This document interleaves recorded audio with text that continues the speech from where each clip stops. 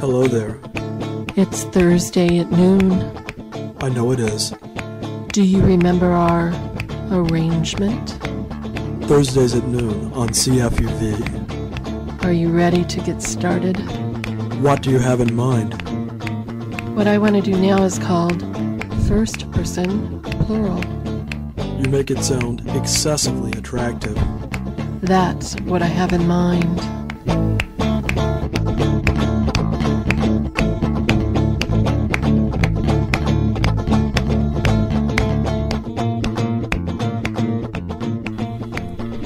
Watch any number of talk shows on a regular basis and you will be treated to the makeover. The Learning Channel has entire shows dedicated to helping people find the right clothes, shoes, haircut, hair color, and makeup designed to present a, quote, new you, close quote, to the world around you. Canadian-born sociologist Erving Goffman examined the ways in which we manage the impressions we make upon each other in his now classic book, The Presentation of Self in Everyday Life, first published in 1956. This work remains one of the most accessible sociological treatises available and still captures the imaginations of sociology students. I found when I was teaching that Goffman's ideas rang true to many students, and when given an opportunity to write papers using a number of sources, the majority of the class would choose to use Goffman before any other sociologist. While Goffman did not directly address the ways in which the body is adorned in order to make an impression, he did touch upon the body as that part of the self which is engaged in creating an impression, in managing the reactions of others to one's self. Quote, "The self, then, as a performed character, is not an organic thing that has a specific location, whose fundamental fate is to be born, to mature, and to die. It is a dramatic effect, arising diffusely from a scene that is presented, and the characteristic issue, the crucial concern, is whether it will be credited or discredited. In analyzing the self, we are drawn from its possessor, from the person who will profit or lose most by it, for he and his body merely provide the peg on which something of collaborative manufacture will be hung for a time. The means for producing and maintaining selves do not reside inside the peg. In fact, these means are often bolted down in social establishments. There will be a back region with its tools for shaping the body, and a front region with its fixed props. The self is a product of all these arrangements, and in all of its parts bears the marks of this genesis." Close quote. One such social establishment that acts as a back region for many in their impression management is the hair salon. The old slogan, quote, "only your hairdresser knows for sure," close quote, suggests the secret-keeping region that Goffman describes in his book.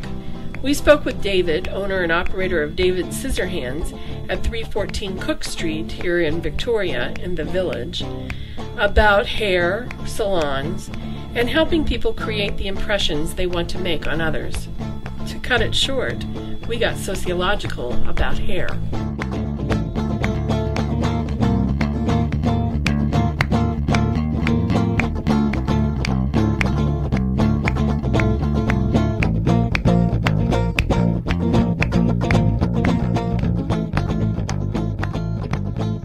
When people come in, when a customer comes in, do most people come in and just say, do the same thing you did before, or do they come in and want a new image? I mean, how do you know what to do to someone's hair when they walk in the door?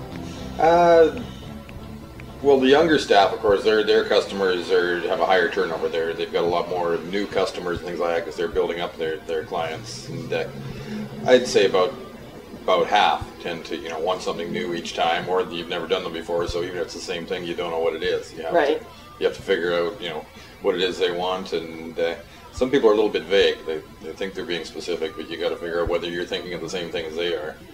Most of my customers, of course, I've been at it for a long time, so they're repeat customers. And I'd say about every third or fourth haircut they ask for something different. And some people, they just, How do they ask for it different? Do they come in and say, make me Elizabeth Taylor today? Or do they come in and say, do they use other kinds of image words like I need something professional, or I need something slutty, or yeah, exactly, yeah. So some to everybody a change is a different thing. Somebody will say, make it ½ inch shorter at the back, and then that's a radical change because I haven't done that for 2 years. And other people will come in and they've got a couple of pictures from magazines and they want something completely new, but they're very specific about it. And then other people will say, what do you think, or do what you think, and you get to sort of go free reign and cut and color and so on as you like. And how do you decide that? I mean, do you keep up with styles? How do you know what's a good trend? I keep up with styles mostly just by keeping an eye out and things around me, reading magazines and watching people when I'm out and things like that. Like I say, a good portion of the customers, they know what they want. They've kept up with the styles and they're fairly specific. And others will ask you, they'll say, our sideburns in right now or something, which seems to sort of come and go. Almost within weeks, everybody will shave them off and then everybody will grow them back. Do you deal with facial hair? Do you ever do beards or goatees, that kind of thing? We do a fair number of male customers, and we trim beards and stuff. In a lot of cases, guys will just find that they grow a beard, they don't like it, and a regular home razor won't take it off, so they'll come in and have it taken off with the clippers and then go home and clean it up themselves. How about shaved heads? Yeah. You've had a number of those in the last... Yeah, we get lots of young guys that they don't necessarily, if they're going to shave it, usually they shave it themselves, but they'll come in and have it cut, 1/8 of an inch long with the clippers, or as short as we can go with clippers, and that's pretty common. Yeah. And lots of guys just like to keep it that way, so they'll come in every 2 weeks and have it buzzed right down to the wood. Why do you think people care what their hair looks like? Why not just wash it, clean it, and it's done? There are lots of people like that too. we have a lot of people that we just sell shampoo to. I'm not really sure. I think it's just, most people don't cover their head completely, so it's one of the few parts of you that's always exposed. For the most part, scientists don't really know exactly why we have hair. Like they've got lots of theories, but nobody knows exactly why. So I guess it's something that's part of your body that you can alter without any pain involved. That's a good point. You can't remove a finger or something like that just to look different. Even tattoos. Yeah. Tend to sting a bit when you get them. But anybody who tells you they aren't painful and is lying. it always grows back, which means that it can be changed continuously. Anything, whether you like it or not, in a couple of months you can change it. Yeah. And I remember when I was a kid, my sister had a Barbie that you could keep pulling the hair out, and she kept cutting it off until it didn't grow hair anymore. But there was just sort of a fascination there with continually altering the appearance of it. And I think that's part of it. It's just that you can't. And then of course it's part of the become part of the fashion industry because of that. So it's like bell-bottom jeans or straight leg jeans, depends on what's in right now. How about politics? I remember, the Broadway show Hair, and they used to talk about in the 60s and 70s the politics of hair. Yeah. Wearing long hair. Do you find that some people come in wanting to make a political statement? Oh, yeah. Kids in general, they don't want to look like their parents' generation, no matter what.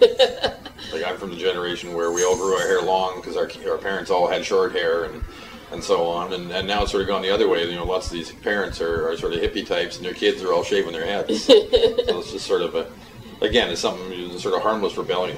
You can alter it without really doing anything absolutely permanent, but it'll still bug your mom. And do you think it's harmless? In the sense you say harmless rebellion, but do you think that people have gut reactions to hair at times? Oh yeah. That it stirs things up? Yeah, when somebody walks by with orange hair, everybody turns around and looks. Some people say something, some don't, but they caught their attention. There was something about it that made them think. So. Do you have people from different races, different ethnic backgrounds come in, and are they looking for certain kinds of styles, different styles? Yeah. Well, years ago I took a course specifically to learn how to do Afro hair, black hair, and it's quite a different type of hair, so there's quite a bit different, the chemicals that are used and the techniques are different. But we only did a small amount of that simply because the actual population here that has that type of hair is not that large, and there's a couple of people that had already established themselves. So we get people that phone and say, can you do cornrows, or can how do you make dreadlocks and things like that. Although a lot of times they're people that they want to learn how to do it themselves. simply because a lot of the processes would be expensive, and there isn't a lot of employment out there for somebody with dreadlocks. And do you see crossover? Do you have like kids come in who want dreadlocks who really don't have like afro hair per se? Oh, exactly. Yeah, that particular look is sort of like a Jamaican Rastafarian thing, which of course is kind of hip and cool. So you get Scandinavian kids that come in and they want their fine blonde hair made into dreadlocks, which basically just makes it look like really messy fine blonde hair.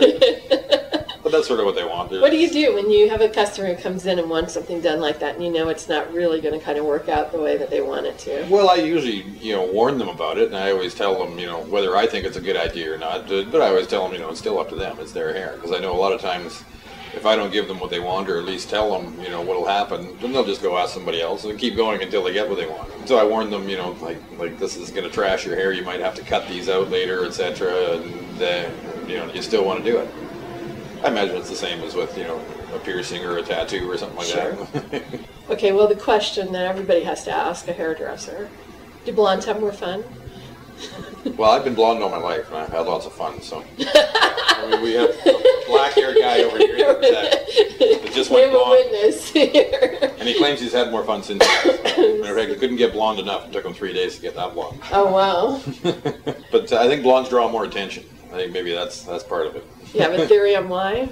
Is it because of the movies and the I'm not sure. Cultural thing? I heard a story years ago that was a good one, whether it's true or not, about why gentlemen prefer blondes. And it goes way back to like the Greek days. First of all, at that time, in Greece and Rome, blondes were in the minority because it's a Mediterranean area and that most people have darker hair. And the other thing is blonde hair is the finest type of hair, which means that the actual hair follicle, the little the pore that it grows out of is smaller, which meant at that time, and probably, still, blondes tended to sweat less. And at that time, people couldn't take a shower every day. So there's a theory that maybe blondes smelled better, sweeter. 500 years ago or something. That could have had something to do with it.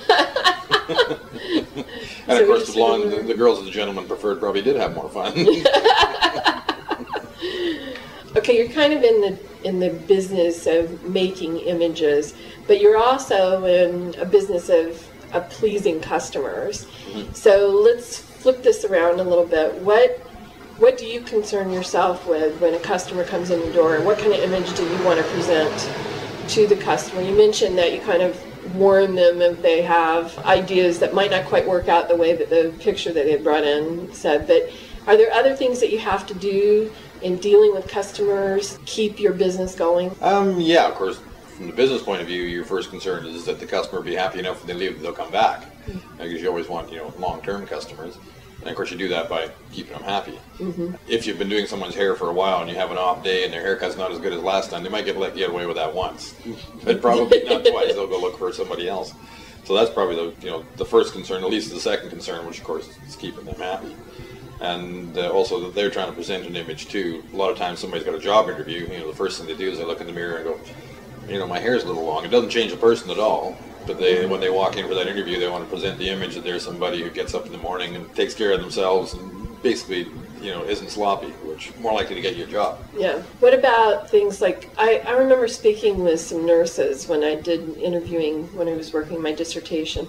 One of the nurses I talked to had been a hairdresser for the first 20 years of her life, and she went back and became a nurse. And she was comparing for me the two jobs, and that there was some similarities, that there were some things that hairdressers had to do that were very similar to nurses. One of them was that you touch people's bodies. Yeah. That you're going to be touching their hair and crimping on them and so forth. And another is that you have to have good listening skills. Do you agree with her? Is that? Yeah. Now, generally, when somebody comes in here, of course, they're not in pain or anything like that. So, yeah. So a nurse's job in that sense is probably a little more serious. Somebody says, "I don't feel too good." You got to be able to get a little more specific and get out from them. What is the real problem? But it's similar in the sense that if somebody comes in and says, my hair doesn't look right. Well, you got to know what it is. So you talk to them. The same sort of things the nurse would do, I guess. Mm-hmm. Say, so what is it? Is it too long? Is it the wrong color? Did somebody else tell you they didn't like it? Or, yeah. Is it the image you're giving out? Or is there something that you look in the mirror and see that you don't like? People let their hairdresser, like I say, get closer to them than the average, stranger. And same as a nurse. You trust a nurse to give you a needle. You would never let anybody else walk up and poke you with one. Sure. And the same sort of thing with the hairdresser. Do people tell their hairdressers things? Is there something going on in the customer-hairdresser relationship beyond just the hair, where they sort of... Oh, yeah. I heard one theory that it's the psychoanalysis thing, that you've laid them back to wash their hair, and now they're back on their back the way you do on the couch, and now all of a sudden they're going to pour their heart out to you. Does that happen to you? Yeah. I call it the bartender syndrome. You sit down at a bar, the guy across the bar brings you a drink. Well, already you're closer to that guy. You have more of a connection than the person sitting next to you. So, you'll tell him if something's bothering you and things like that. And it's the same thing with people around their hairdresser. They relax a little bit.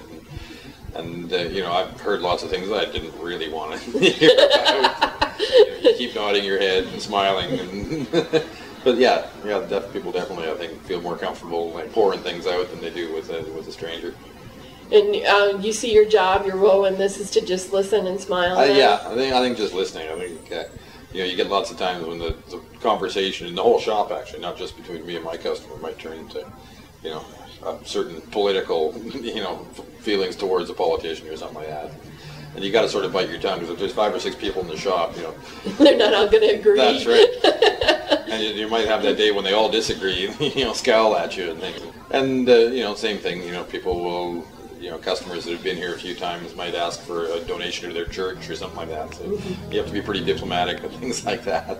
Do you get communal feeling going sometimes when there are a lot of people in the shop, a lot of people talking to each other? Oh, yeah. They may know each other, that kind of thing. Do you consider this at times kind of the center of the community? Oh, yeah. You get lots of people that, some of the older people, this is sort of a social event. They play bridge, they get their hair done, and these are the 2 or 3 things that they do every week, no matter what. On a busy day, there's 3 or 4 people at a time getting their hair done, and they'll talk to each other, or they'll join into other conversations. Somebody hears something from down the shop, and they have something to add. Also, sometimes the conversation going on next to you might be more interested in the one you're having. So you think you're going to be doing this for a long time to come? I think so. It took a little while for the shop to sort of get rolling, but now it's doing well, and the whole area is getting busier all the time. So, well, I appreciate it. Oh, you're welcome. Thank you.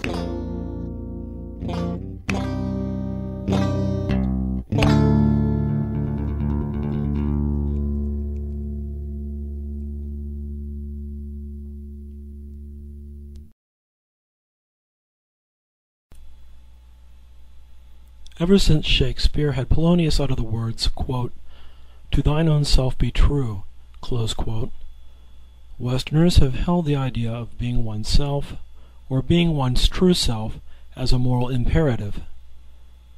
Yet most of us present a multitude of selves to other people depending upon the circumstances in which we find ourselves.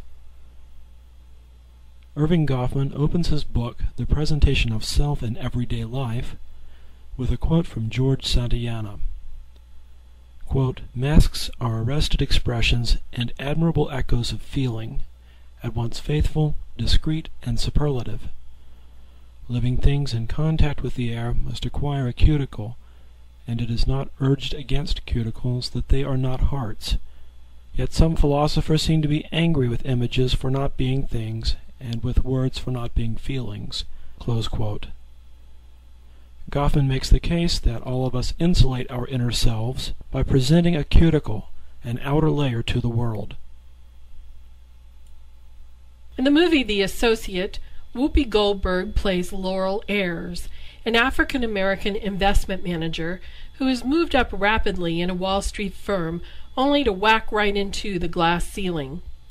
She becomes aware of the ceiling when her protege Frank is promoted to vice president and becomes her boss. Being resourceful and otherwise good at what she does, she quits the firm and opens her own investment company. She finds the old boy network to be just as intractable under her new circumstances. She is about to lose her inheritance when she acquiesces to the social pressure and invents an alter ego, an older white male named Robert Cuddy.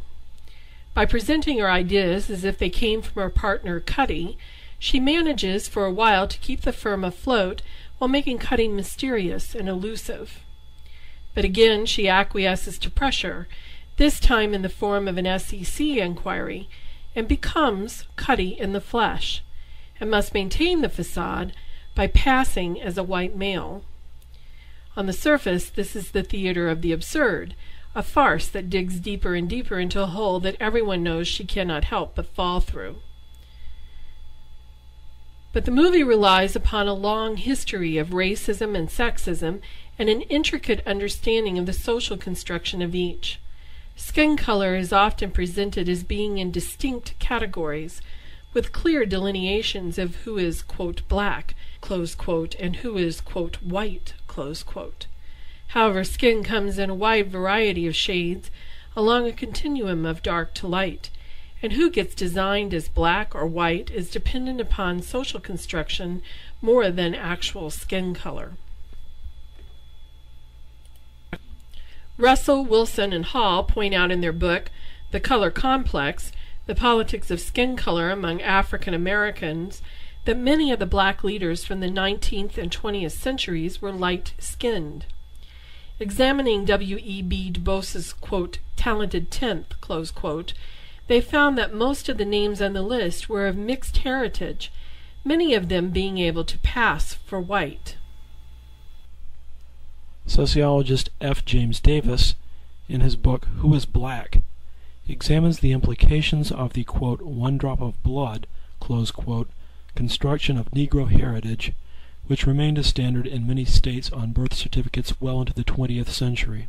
Walter White, president of the NAACP from 1931 to 1955, was only 1/64th African heritage by bloodline, but he and his family claimed their African heritage above other cultural heritages, and he fought for civil rights for blacks and was part of the black community, even though it would have been easy for him and his family to pass as white. The only time Walter White did pass for white was when he investigated lynching practices by observing them firsthand.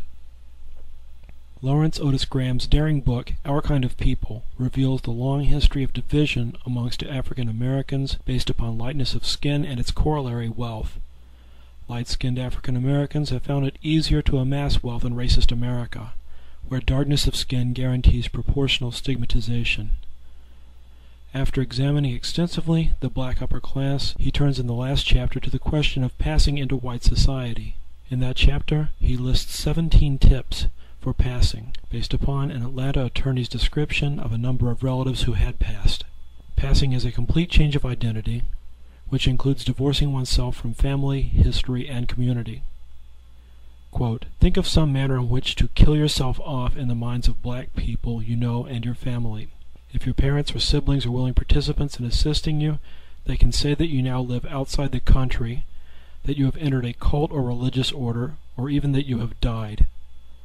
Realize that blacks, and not whites, are the ones who can threaten your security as a black person living a lie. Avoid any meaningful interaction with black people. Close quote. Gender is equally socially constructed, relying often on dress, hair, and makeup as cues to who is female and who is male. Cross-dressing and other cross-gendered practices crack open the dichotomous assumptions of male/female identities.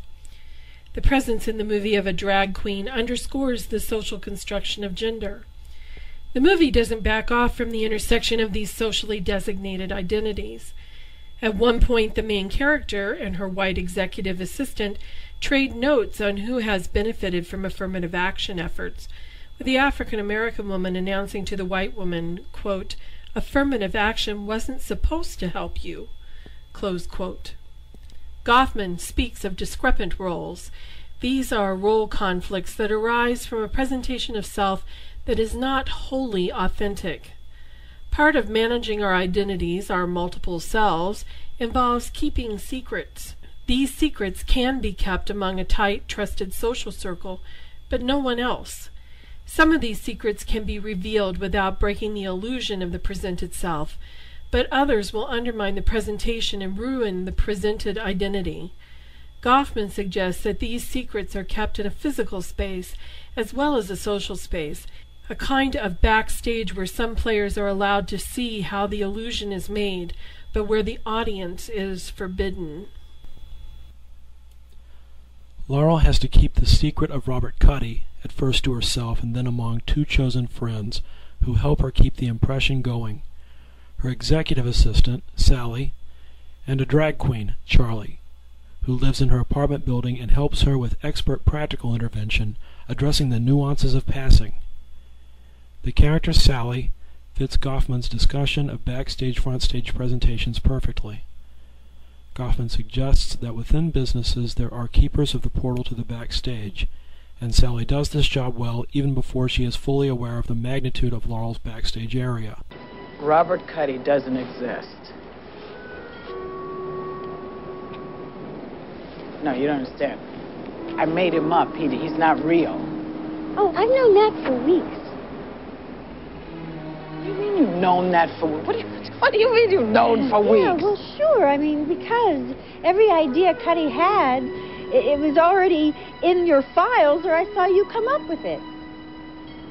Well, why didn't you say anything if you knew? What, and stop getting all those great presents? Oh. I mean, I loved it.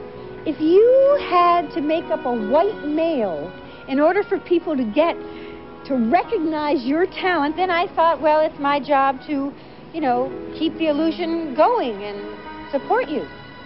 I can't believe that you knew and didn't say a word. Yeah, sure. You are something else. Oh, thanks. Charlie is invited by degrees to the backstage area. Laurel first turns to him to help her present Laurel to Wall Street bigwigs at a cocktail party. So, girlfriend, what look are we going for this time? I don't know, Charlie. It's such a big night, all these bigwigs from Wall Street will be there. Well, the slut look never failed. I know, but I have to look intelligent. After all, I'm representing Robert Cuddy. Slutty, yet intelligent. News anchor. Later, when Cuddy must be created in the flesh, the drag queen becomes a natural confidant because he has already participated in some image management and because of his first-hand expertise in passing. Passing requires not only the backstage area but technological knowledge and expertise to create the physicality of the identity. At first, this was only a matter of creating an electronic identity over the web and an office identity through the decor of the space called Cuddy's office. Laurel sets up banking accounts, emails, and identification cards in Cuddy's name. She purchases masculine items such as leather chairs, mahogany wood, a box of cigars, and a rhino head to decorate the office. But as Cuddy must be made flesh, she turns to makeup, clothing, gloves, and so forth to create the illusion. In other words, she needed materials. The social construction was accompanied by a number of physical symbols that relied upon cultural understandings such as men hunt and men smoke cigars. She was managing symbols and resources to manage the impression of Cuddy.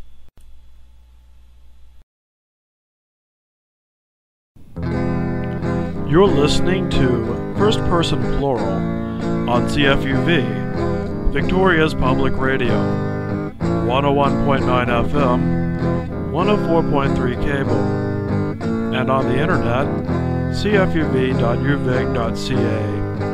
Giving sociology an edge!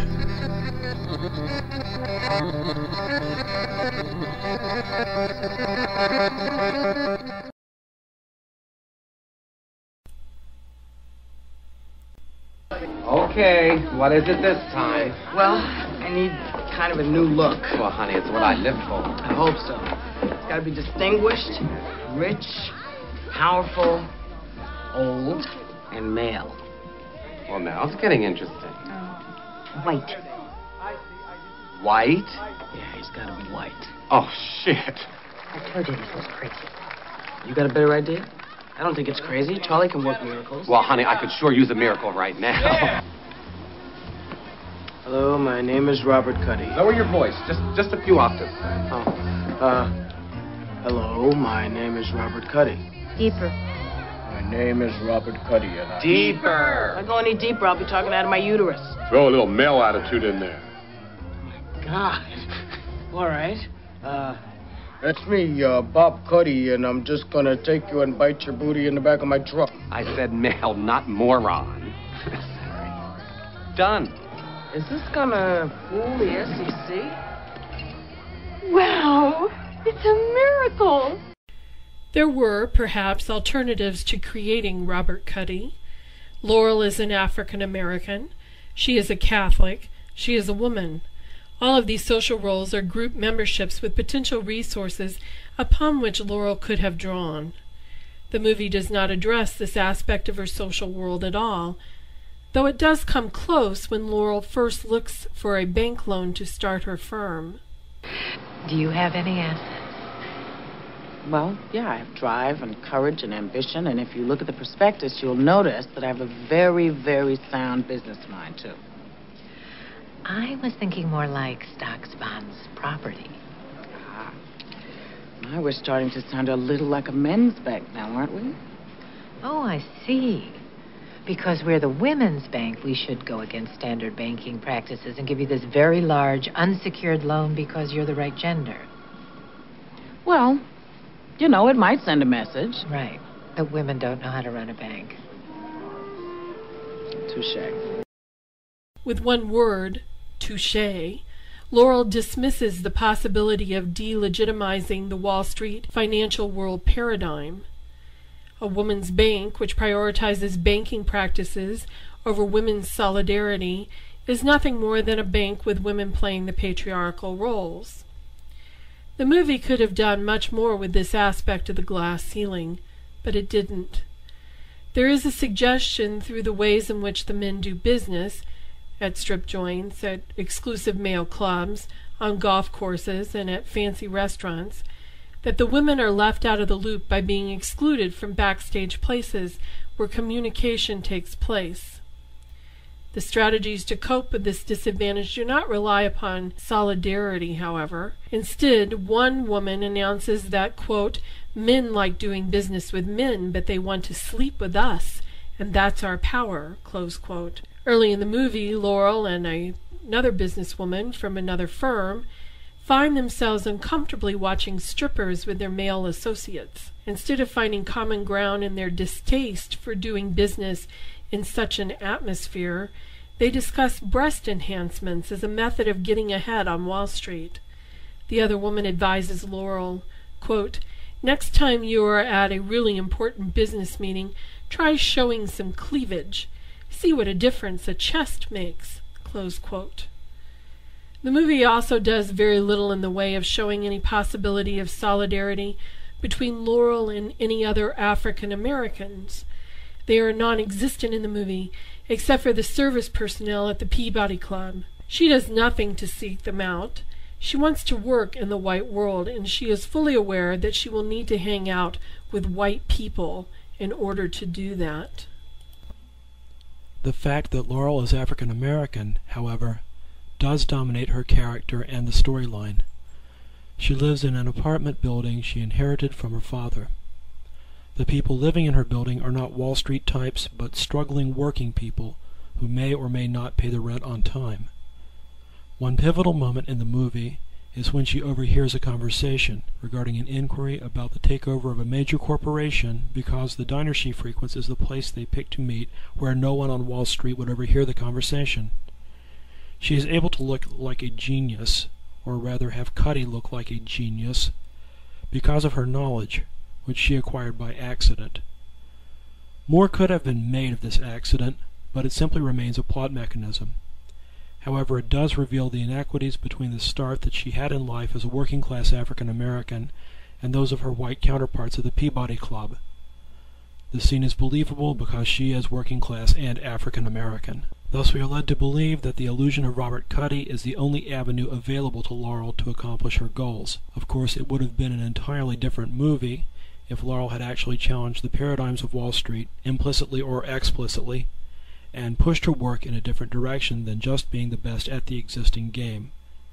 Inevitably, of course, this illusion breaks down, because Laurel wants recognition of herself by others. Essentially, she is too good at the impression management, and she feels cheated when others do not recognize the woman behind the man. Her proficiency in the backstage leads inevitably to her being upstaged, in the particular case by her own creation. To relieve this tension, Sally and Laurel decide to kill off Robert Cuddy, but his identity has taken on a life of its own. In addition, their attempts draw the suspicion of her old protege and nemesis, Frank, who guesses that Robert Cuddy is nothing but the product of Laurel's ambition and imagination. He upstages her by resurrecting Cuddy, in the process sparing her having to face murder charges, but diverting Cuddy to his own aims. All of this culminates when the exclusively male, exclusively white Peabody Club names Robert Cuddy its Man of the Year. It becomes the revelatory moment in the movie, consequent to Laurel realizing that coming out, that revealing herself and Cuddy to be one and the same, is the only way to rid herself of Cuddy and of Frank's influence, and to be recognized for her true self, although not without costs. Thus, her revelation that Cuddy is indeed Laurel, and Laurel is indeed Cuddy, is more than a confession. It is a political statement, one which she makes eloquently in the form of Cuddy's acceptance speech in front of the membership of the club and a television audience. She underscores the politics of the exclusively male domain by having Cuddy kiss Frank fully on the mouth in front of the membership. This shocking act not only is the first crack in the Cuddy facade, but it is a blatant statement on the facade the audience is fabricating as well. The Associate is about what an authentic self is and what it is not. Laurel gets to present her ideas and pitch her schemes to investors as a white man, but not as a black woman.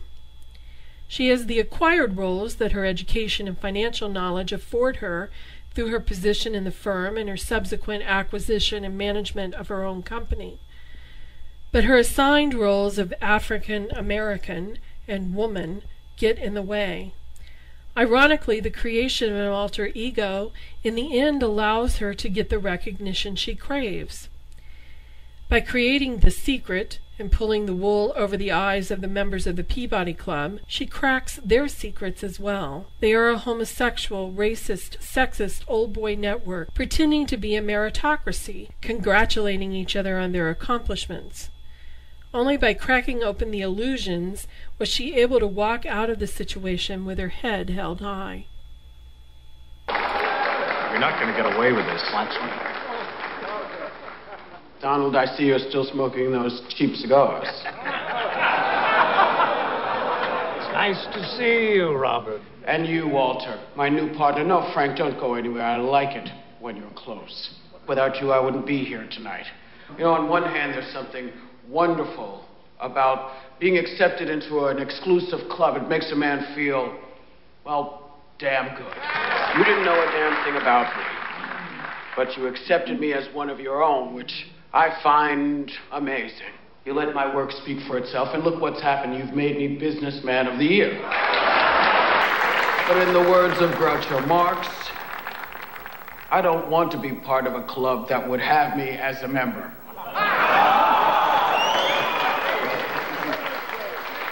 You know, gentlemen, there's something about exclusivity.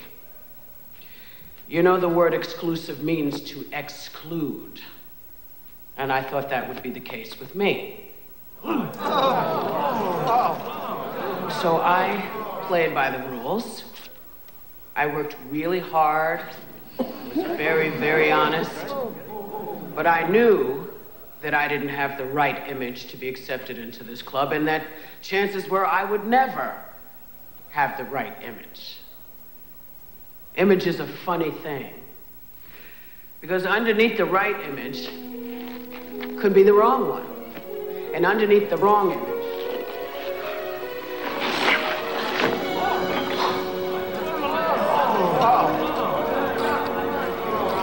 you may just find a real Robert Cuddy.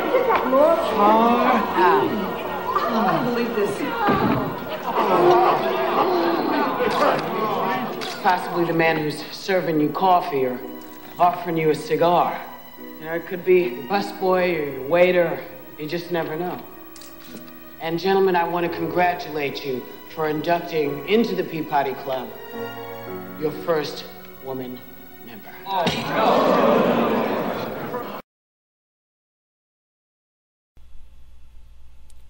This, of course, is a Hollywood ending and hardly credible, as Laurel has perpetrated a fraud on investors and the legal considerations would not have evaporated as painlessly as the ending implied.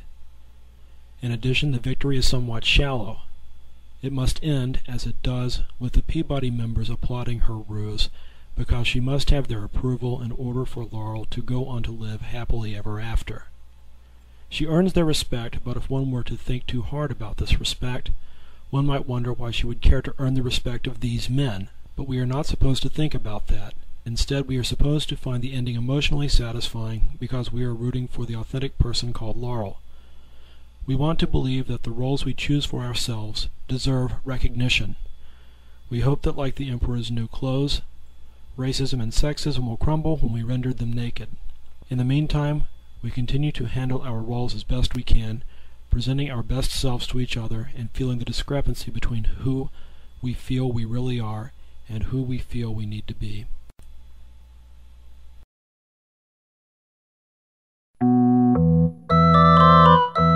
You're listening to First Person Plural, your source for soothing sounds of sociological sagaciousness. The police state is using its phallocentric organ, the corporate media, to control ordinary people like you and me. Bringing together the hairdresser and the associate probably isn't as difficult as it sounds. The reason that I thought the two segments went together well is I think that there is a lack of looking at image management as part of impression management. Goffman addresses it a little bit in that quote that I read earlier about the body being the peg upon which we hang certain things in order to impress other people. But there really hasn't been a lot about the physicality, the technology, the business, if you will, the material business of creating an image in order to manage the impressions of others. I was going to ask you about that. You mentioned that Goffman had written about it. Is there a lot of other literature on the subject? There really isn't. There is a professor named Rose Weitz who is working on a book, and I think she has been for several years now, and I'm not sure that it's finished. But I hear her talk about it every once in a while when I'm at conferences or on listservs, where she's looking at hair. And she's been examining hair sociologically from a number of different angles. I know that she's been looking at the politics of hair, what hair symbolizes and how hair has been used by people to make political statements. I also know that she's looked at it from a very gendered perspective, taking a look at what women do to their hair, how hair kind of controls women's lives and so forth, including things like the removal of hair, which women are always fighting the battle in the society to shave or pluck or whatever. But I don't know that she actually looked at it using Goffman. I'll be interested to see the book when it comes out, because to me, I would think that that's very much a part of what hair is in sociological terms. I know that there are some young scholars who are coming up who have looked at tattooing and body piercing and in the realm of presentation of self. The idea of making certain statements, certain social statements by decorating the body in certain ways. But I don't really know of a lot of people who are looking at this in sociological terms. I think there's been some cultural studies stuff about this. Do you consider market research to be sociology? Well, I do, but I'm not sure that the marketers do. I think there's a bit of overlap anyway. And Yes. I assure you there's been a bunch of market research done about this. Oh, God, yes. And I think that market research is probably one of the more interesting places to get sociological information. The only problem with marketing research is that it's done in order to mess with the market. We'd be hard-pressed to say, people use makeup because they want to, and the market research has figured out how they want to and provides it, or people don't really want to use makeup, but the marketers have manipulated us into wanting to use makeup. So it begs the question sometimes when you look at market research, how much influence the research itself has on the end product of the research. I remember you were asking during the interview whether there were people who came into the salon wanting nothing but a wash and a cut, the people who thought that washing their hair was upkeep enough. Well, even for those people, there is a huge, shall we say, market. Yeah, it ain't just soap. Well, it is just soap for the most part. But it's perfume soap and soap that makes your hair feel finer or keep more body or detangles. It's soap that... in different size containers. Yes, different size containers, prettier smells than others. Some are reputed to create orgasms. Or implied anyway. And they are branded. Oh, yeah. And that's just if you use shampoo. Yes. No conditioner, no cream rinse. No leave-in treatment, sprays, no hairsprays, no gels, no molding cream. I mean, the list goes on forever, and that's just hair. So at what point do you cease to be the one doing the managing of your image and become the one who is being managed? At what point do you go from subject to object, and is there a path back? I don't think you can ever know. I remember seeing something. There was a television show that ran for some time about 420-somethings living in New York that was immensely popular. And someone was saying that it was unrealistic that somebody of the female character's modest means would have a $100 hairdo. Someone responded to the original correspondent saying that he lived in New York and that he knew of very few women, financial status notwithstanding, who would spend less than $100 on their dough. So at what point does one cease to be the one managing the image and become one who is managed via the desire to manage one's image? At what point do you go from subject to object, and is there a path back? Who knows? I mean, I can't answer that question. I don't think anybody can answer that question. I think that marketing manipulates this to such an extent that even if you think that you're acting from your own desire, you probably aren't. One of the things that I do want to stress, though, is what Goffman is talking about in this, and that is that all of this stuff is made up in the back region. You know, we think that we're back here creating this image ourselves and presenting it out in the world, but what Goffman is suggesting is that this is, in fact, a social arrangement, and it includes a team of people. And so back regions like hair salons, or your bathroom. Hold it. Is the salon backstage? Yes. Or front stage? It's backstage, I think, in Goffman's ideas. There is some front stage part to it, but I think that when he talks about making an impression, it's okay to walk in the salon looking like a dog and walk out looking great. Not that I don't know women who don't fix their hair before they go to the salon. They do exist. But for the most part, it's meant to be a backstage area. It's the technology of the backstage.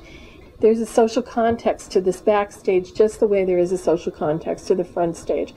The props that you take to the front stage, the image that you put together for the front stage is done with a group, with a team of people. Some of them more confidant than others. You know, I talked to David about the fact that people give their hairdressers all sorts of information that they don't normally give strangers, that they talk about their emotional lives. And I think one of the reasons why they let their hair down, sorry for the pun, when they're at the hairdresser is because it is a backstage region. You've let somebody in on the secret that your hair is not naturally curly, that it isn't naturally blonde, that it isn't your hair at all. And now that you've let them in on that secret, you can let them in on some other secrets too, that they are part of your backstage team. The cat is out of the bag. Yes. Yes. Getting back to more formal approaches to image management, is image management something that is localized? Very. And to what degree?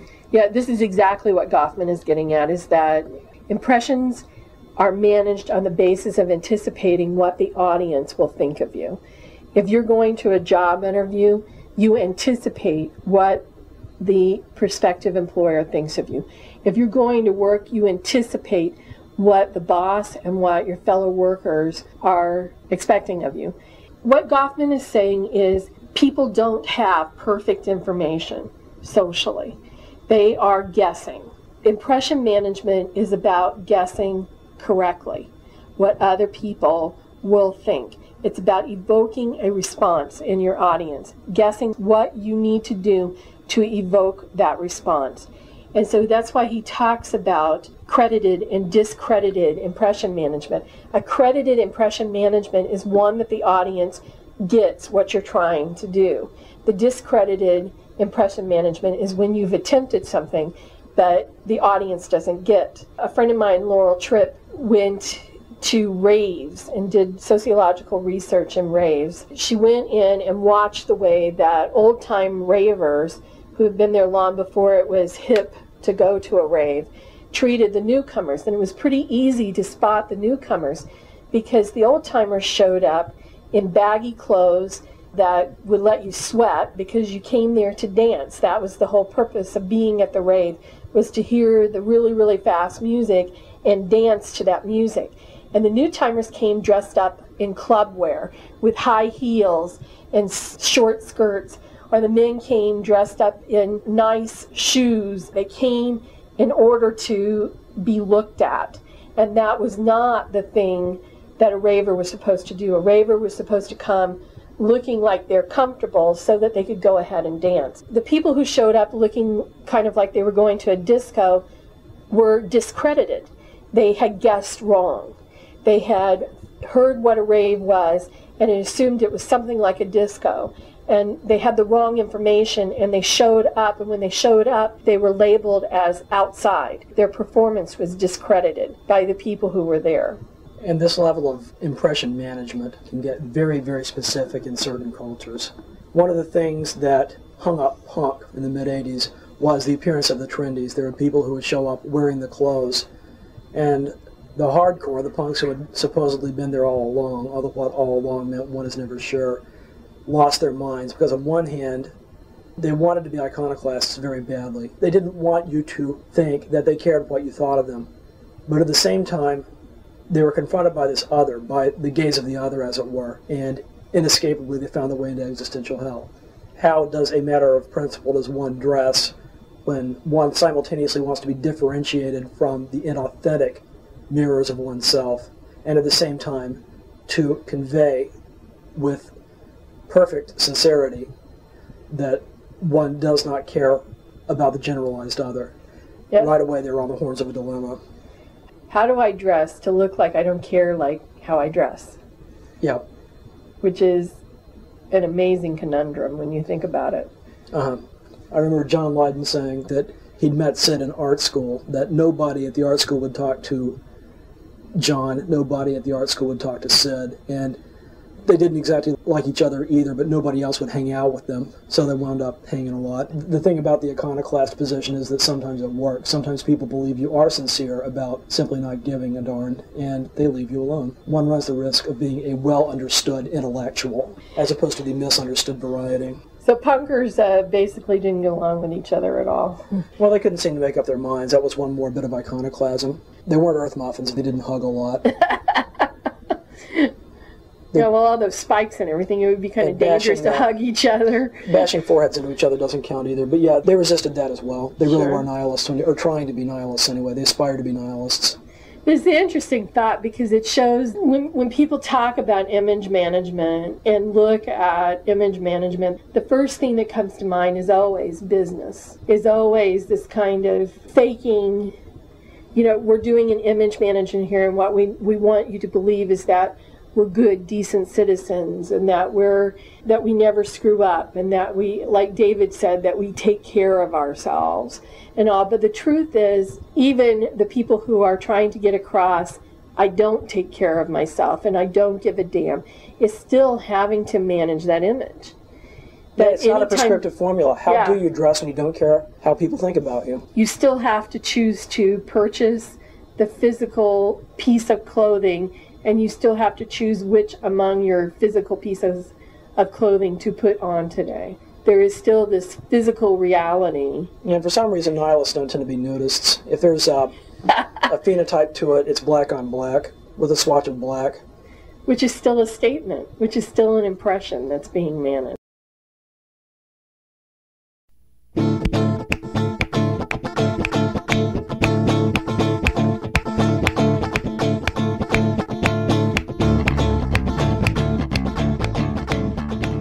You have been listening to First Person Plural, because how people get along with each other still matters.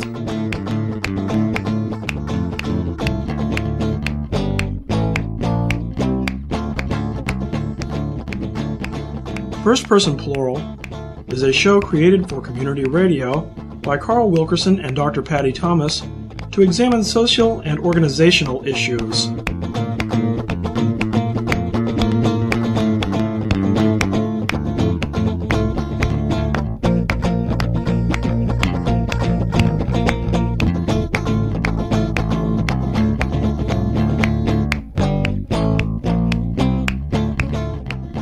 Music for First Person Plural is performed, composed, and produced by Carl Wilkerson, except where noted.